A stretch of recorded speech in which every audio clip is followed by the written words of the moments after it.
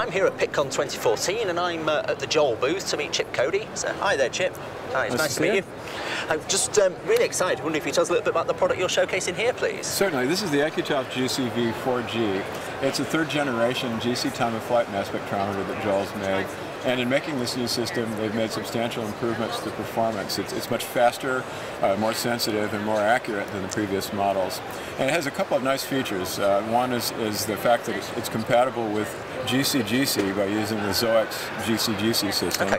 And the other is it has a combination EI-FI source, which is unique to JEOL. Okay, so FI, I mean, that's not something we hear a lot about now. I wonder if you sort of explain a little bit about that. Well, field ionization is it's a really interesting technique. It's an older ionization source, but it was used primarily with magnetic sector instruments in the past.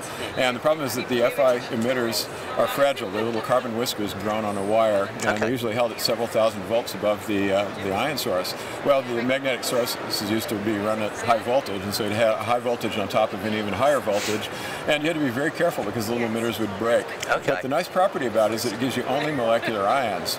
And so with the new system, we're operating at much lower voltages, so the arcing is no longer a problem. And the combination EI-FI source really makes it convenient because now you can do conventional EI with high resolution, high sensitivity, and library searchable spectra.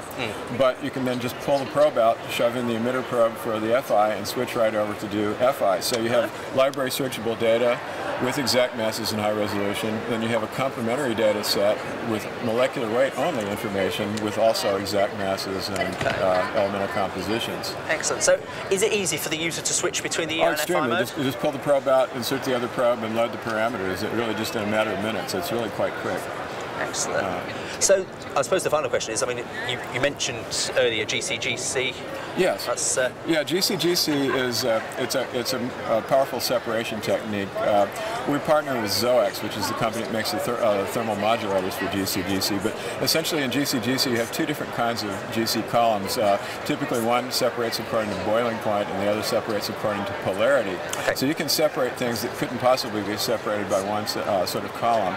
But while you can see that the compounds separate out by functional groups and by classes of families, and so it's an extraordinary separation ability, but it hasn't been combined with exact mass, high-resolution mass spectrometry until now, at least not in a practical sense.